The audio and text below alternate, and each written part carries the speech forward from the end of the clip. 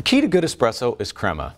Crema is that golden creamy layer on the top of your drink, and to make sure you get that every time, make sure that your grinds are ground properly. They shouldn't be too coarse in nature, and they should be nice and granular like this. The other thing to ensure is that you've got fresh beans.